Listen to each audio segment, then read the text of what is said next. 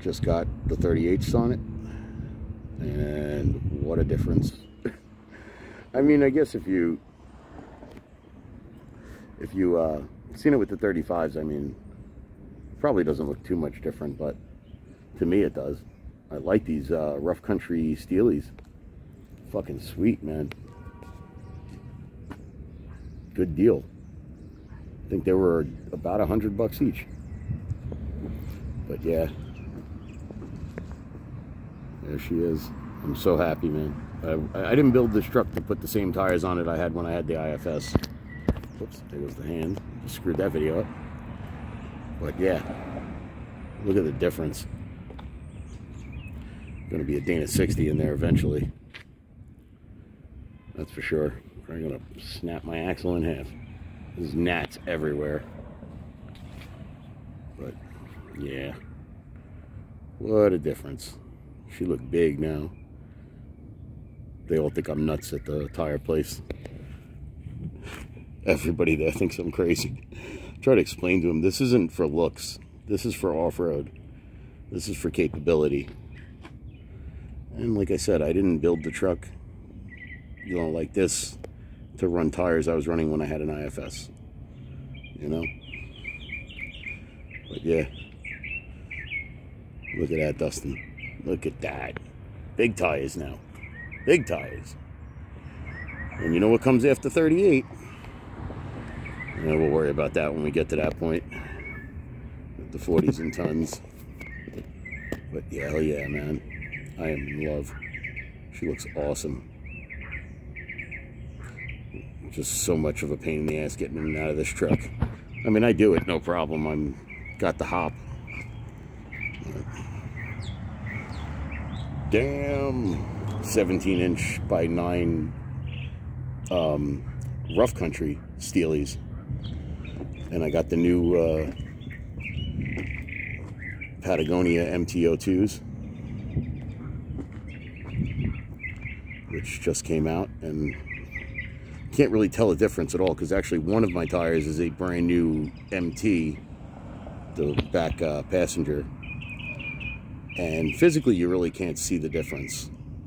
That's going to end up becoming my spare. I have to, which I actually have 4 used 38s for spares, but I'm going to end up ordering another one in another steely so I can use that as a spare. I'll order another MT02. Shout out to Milestar.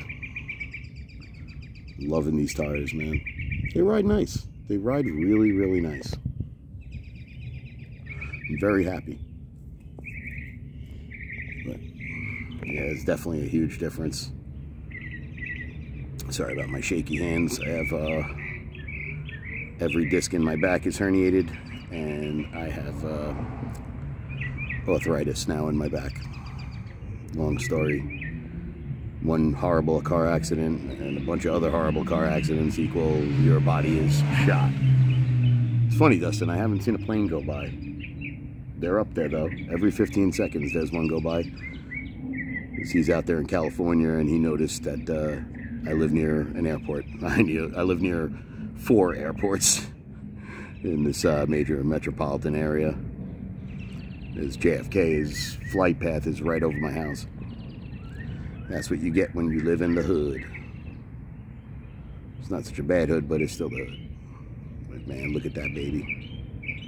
I'm freaking so psyched now. I've wanted to get these big tires on it. I was gonna do 37s, but my friend gave me, in exchange for some work at his house, the brand new MT that he had for his spare, because he went with 40s.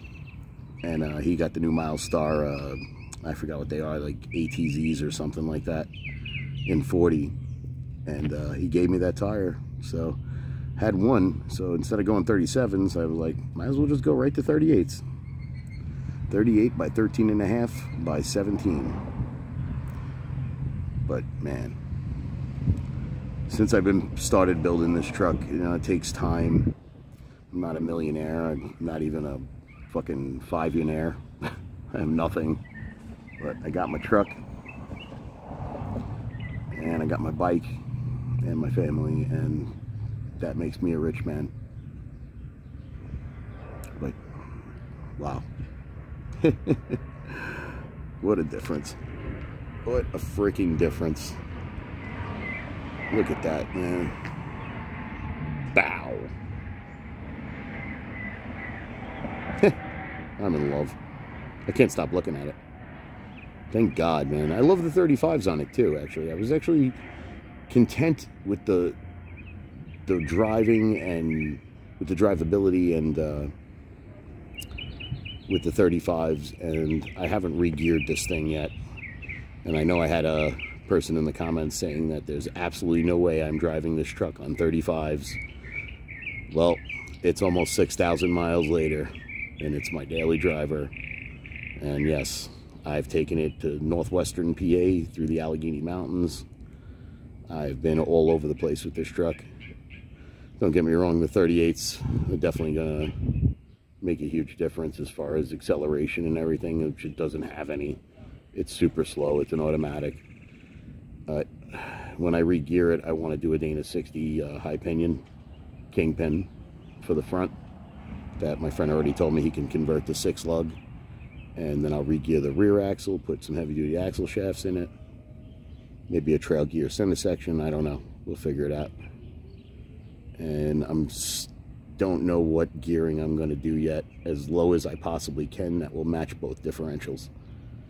529s would be the obvious choice, but I really don't want an anemic ring gear, so we'll see what happens. But there she is. Love it. There's La Roja Taca.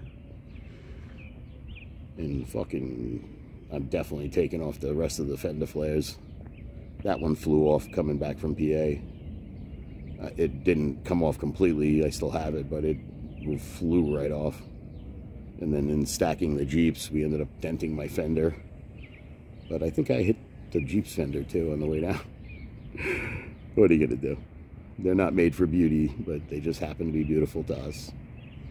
But never did I ever build this thing with the intention of mall crawling and just looking good. It just happens to do that. It does look good.